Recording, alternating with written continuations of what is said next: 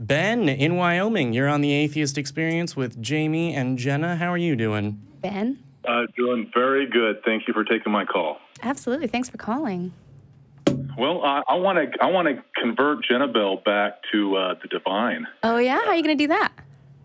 Well, I'm sure you're aware of the Bible and a few of the teachings of the Bible, which I don't think is legit, actually happened. It's allegorical and metaphorical, but in there it'll teach you how to.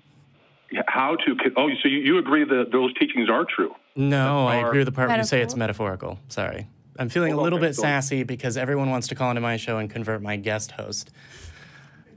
Well, I feel like she was a recent believer, and she was right there on the fence and just jumped over, so I figured that's an easy one to sway over. You were probably pretty much concreted down with your feet. But. Sure, I'm easy. Hit me. So there is a frequency. I call your show and put on hold, and I can hear laughter and friendship and just a good vibe. And that's basically where God resides, in a higher vibration. And if you're in a lower vibration of, the basically sins of the Bible, as in trying to go after money, it talks about that repeatedly, going after, the sins of the world, of lust and all that, you get caught in a lower vibration and you can't communicate with God. And I believe you guys here, and I got to respect the hell out of your show. Matt has said so many great things, and you guys speak truth, and that in itself, speaking your truth, is a higher frequency and a vibration where you can connect. And thank you for complimenting the show. Like and subscribe. Sorry, didn't mean to cut you off in your vibrations there. I do subscribe. I think your show is awesome. I was an atheist recently, and I wanted to always search. And in the Bible, it says you are supposed to be seeking. You seek the Holy Land. You seek the knowledge, and as you keep on going, you will be revealed to you. It is, and it tells you exactly how to do it. Where? Exactly how to find it.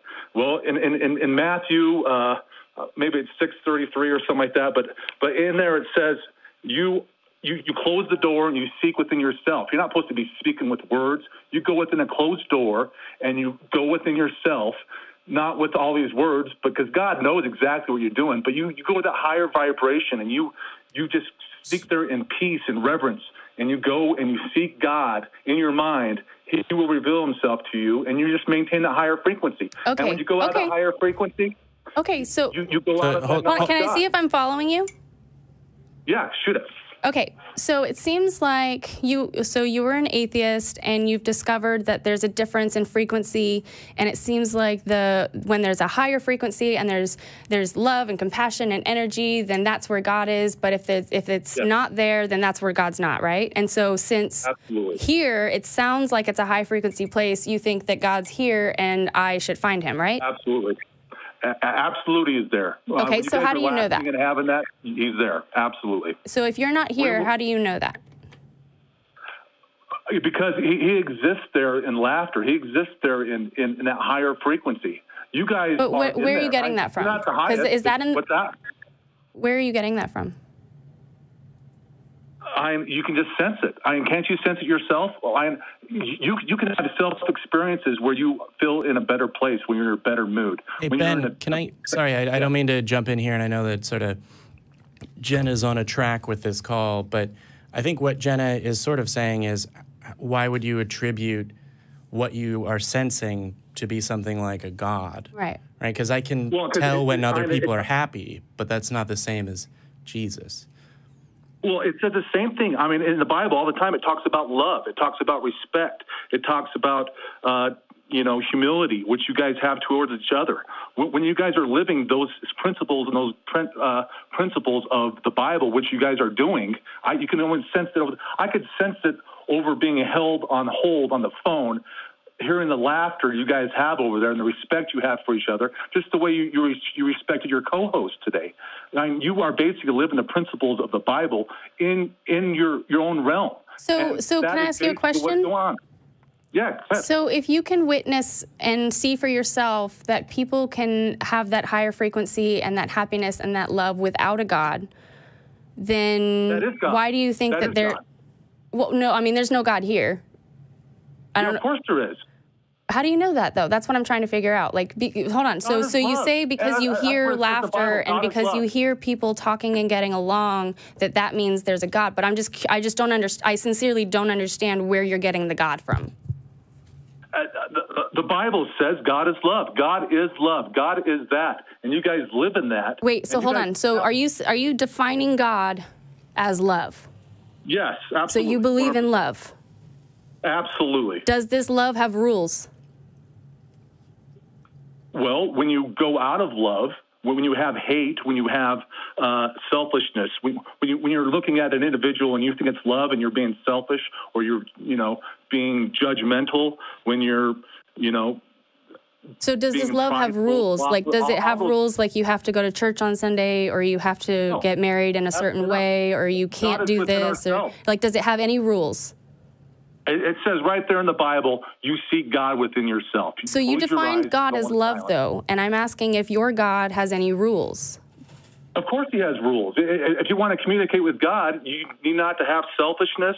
You need to follow the rules of God. God talks about exactly that. When you want to live in that hold on, slow down, hold on. I'm trying to keep up. I'm not trying to stop you. I'm just trying to keep up with you. So I'm still on the God thing, and the definition of God is love. So I can agree. Let's say God is love. Okay, I believe in love, so I believe in that God. Okay, does that God have any rules for me that I have to do something or I'm not allowed to do something? Yeah, when you want to go away from the love and be like jealous, say you have love towards an individual and you're being jealous of an individual, probably talking to the opposite sex and flirting with somebody, that is jealousy, and that is not the frequency of God. Wait, talking to the opposite sex is jealousy? Well, you know what I'm saying. I'm saying if you have jealous towards your partner who you have that love for, and you feel jealousy for whatever their person might be doing, that is not that frequency. That you are diminishing yourself from that frequency of God. Hold on, Ben. I'm really confused. Yeah, so hold on, Ben, because I think I'm going to try and insert myself and redirect here. So what Jenna is trying to ask, or at least the thing that I think she's getting at that I also want to get at, is what does your God do? Right? Because I understand if God is love, then when you have negative emotions, that's not what you're doing. But does your God perform miracles or interact with the world or have a heaven and hell? Well, because I can see how love performs miracles. Well, I mean, in the colloquial sense of miracle. Like, so I'm trying to go with your definition of God equals love. Yes. Do we have to worship it? No. I mean, it's just there. It's a frequency. God is in the present. It is you decide every second whether to be in that frequency or not. If I decided to be jealous, you come out of that frequency of being with God. And that's where God exists, is in that frequency. He's in this ether and us communicating repeatedly with God. And if you decide to have a lower vibration, you come out of that frequency of God. You need to stay, that's where it's at. So real quick, Ben, is God also a being or person with thoughts? I have no clue. So when you're talking about speaking to God, do you have an idea that God understands the words that are coming out of your mouth? Oh, absolutely. I mean, and the only way to really communicate... So there is a mind. Wait, so this messes with our definition of God that we're working with. Remember, Ben, we're coming to this fresh, right? We sincerely, unless Jenna's a super genius, don't fully grasp what your concept of God is. So the general concept's like, right, if you feel jealousy is bad, right? We get the, negative emotion stuff. You communicate and you hear God.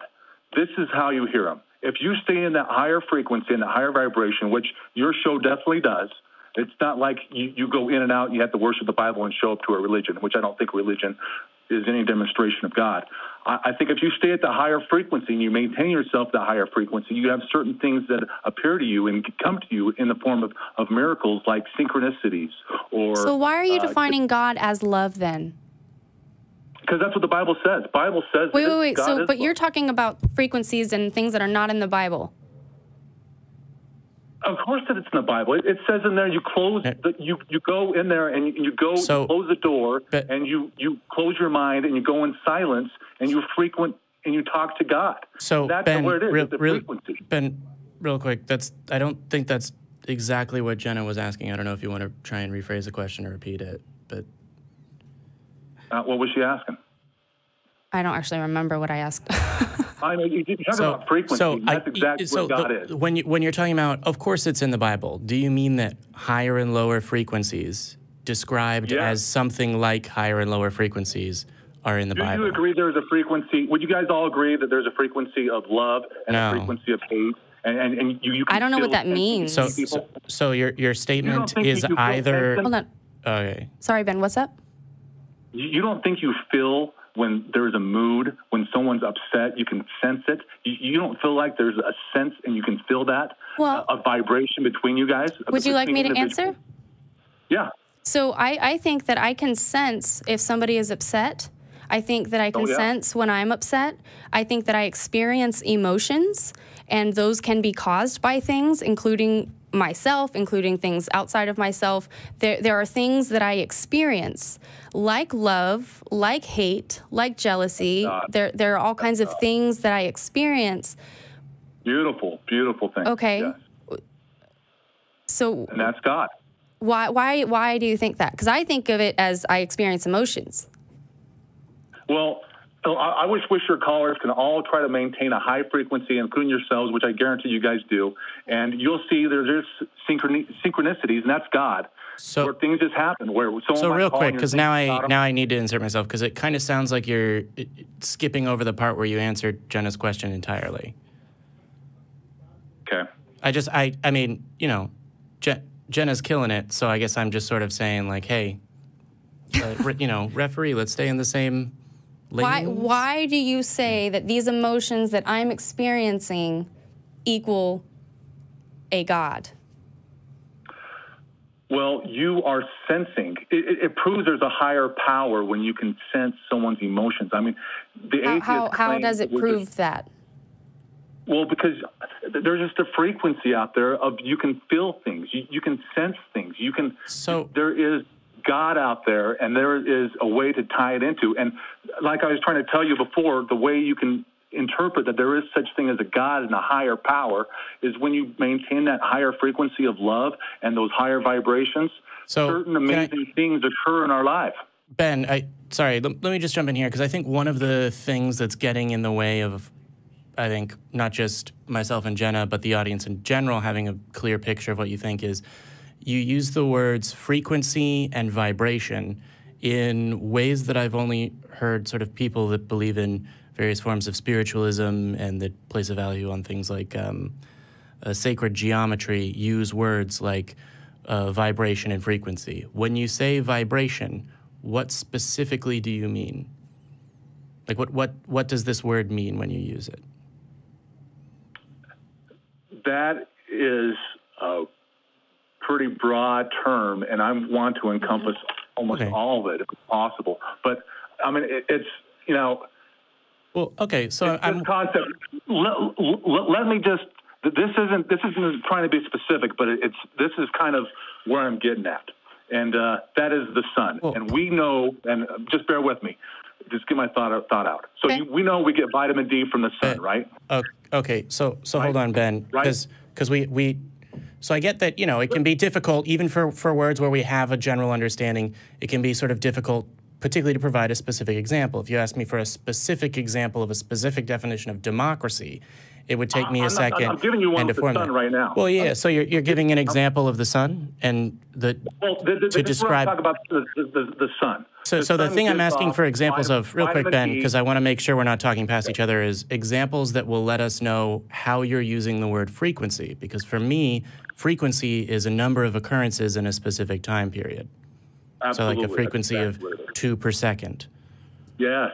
I mean, you got microwave frequency. You got all these different types of frequency. You have sound wave frequency, light wave frequency. Right. So all we're saying is let's define our terms in a solid way so that we can actually be on the same page when we're using them.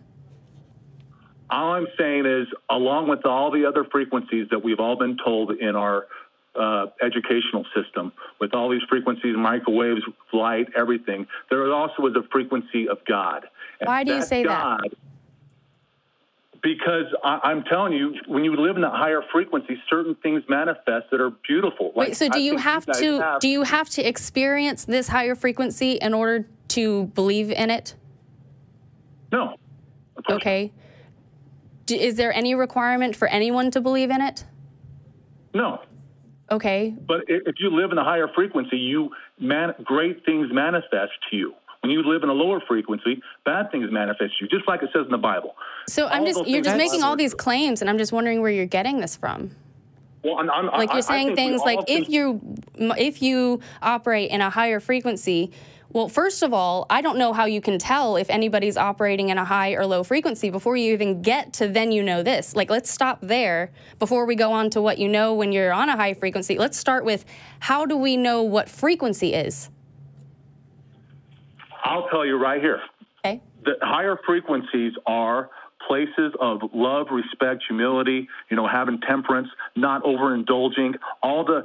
So happy places? In the other sense of like gluttony, lust, being sloth, having anger. Okay, so we get the general concept of what you're saying. So hold on. So the way that you're using the word frequency, it in no way describes, like generic uses of the word frequency, right? So when you say frequency is when you're in higher places, like et cetera. So it means when you are living well or living in a good, Weltanschauung, or like a view of the world, when you're happy, when you're experiencing, good vibes in the colloquial sense of vibes, meaning like feelings. Absolutely. Okay. And great things will happen right there. And I think you guys have good vibes. You guys have great lives, and that's because you don't live those lives of desire. You don't know my life, but laziness. So real quick, because what it sounds like you're saying, if I sort of translate the words that you're using, and I don't mean to cut across the where you were going, Jenna, but it sounds like what you're saying, given the words you were using, that if you're talking about being at a level of higher frequency, good things will happen and you'll have good vibes. Sounds like if you live positively and live well, you will have a good life. Right? Is that the case? Yeah. So what does that have to do with a God, though? It just demonstrates to me the people, and I think this is across the board, the people who live in the sins in the lower frequencies, 100% will have a terrible life and will be down and will not have success, regardless of who you are. If you are in those frequencies, your life will be destructive, and you'll be living in hell, which basically is our life. You live, and that's what it is. That's what the Bible talks. You will live in hell. But if you live in the higher frequencies, you will be living in heaven. You will be living in God's life. So I'm living in heaven even though I don't believe in a God? Of course. So then why believe in a God? That's what the Bible says. That's what the Bible says. But if I don't believe in a God and I can still live in heaven, then why should I believe in a God? I'm not saying you have to believe in a God. Then why are you calling the show? That just represents... Trying to deconvert me. I'm showing you a representation and a specific example, 100% foolproof. To get me to believe into a God, correct? You live in a higher vibration. Hey, all right. Do you want me to believe in a God? Like the Bible says. I want you to live your life, and however you want to live it. That's what I'm doing. That's all I want you. So Ben, sorry, now I'm confused because you called in and you said, I want to... I'm not sure. Convert Jenna. Or you want to... In the divine, that there is a God. So I wanted it to just to be clear. Example, foolproof way. So now we sort of have two questions, or at least I have a second question after the obvious one. So, well, here, we'll skip to this one. You called in with the intention of converting Jenna. Did you think about the way of presenting your beliefs so that they would be persuasive? I think I did that. I proved that there's such thing as a divine. So I don't think that you did. I mean, I know that you didn't. That you live in a higher frequency, that you will have good things happen to you. I agree that I'm living. Yeah. And I'll go further. I think she's killing it, but she doesn't believe in a God. So when you used the word convert, did you mean persuade Jenna to believe that there is a divine? I still don't believe it. Yeah. So would you agree with me that anyone lives in those lower frequencies of those 7 sins, that your life will be hell? No. No. Can you show me someone who lives in those 7 sins whose life is out of hell. I don't think there's an individual that exists. That Right here. Right here. Who, you? Yes, me. You live in the seventh sense? Yes. Of gluttony, you overeat, yes. you indulge yourself, you live in desire of other people. And yes. I sin every fucking day. I mean, to a point of just gluttony? Yes. How many times do I have to say it? Yes. And you still have happiness and love and compassion, and I love living without God. But I'm saying, you feel like you're out of friendship and love and all that? I'm actually happier than I've ever been in my... Actually, I'm happier than I ever believed I possibly could be. That's awesome. Thank you. So why should I believe in a God if I can be this happy without it? That's a good... you got me stumped, because I thought I could prove you wrong, and I stand corrected. Hey, thank you for being honest. Yeah. You are the best caller in the show so far, at least. Yeah. That's nice to be the first one. Yeah. So so cool. Thank you so much for calling. I'm still not converted, but call again. Maybe we can try again. Yeah. That, and if you use Reddit, I feel like there's a lot of back and forth that can go on here. And we're also on Facebook. Nice talking to you, Ben. Thank you. Yeah. Thanks for calling in, Ben. Bye. That was fun.